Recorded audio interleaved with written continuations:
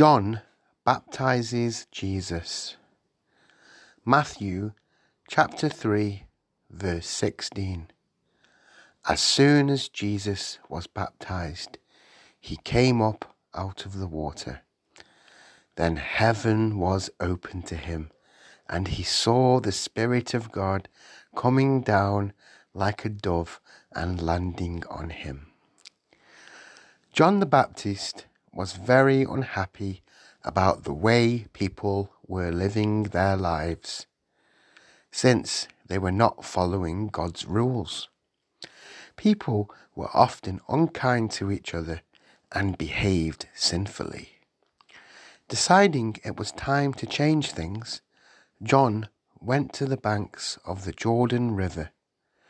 Since he knew that this was a place where people gathered to tell stories and exchange news while they did their washing and collected water, John began telling all the people who gathered at the river about how they should live their lives according to God.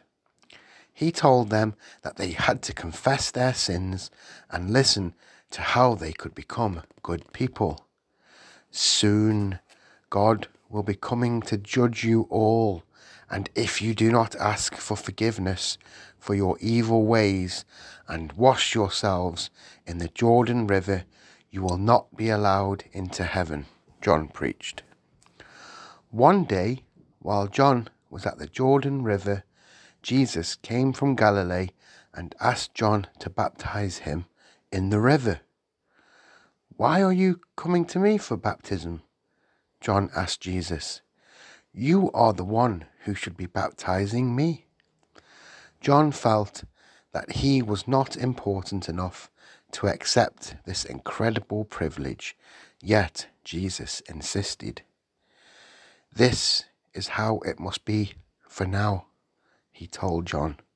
"I must show that I follow God in everything I do, and I must set an example for people to encourage them to confess their sins and be baptized too."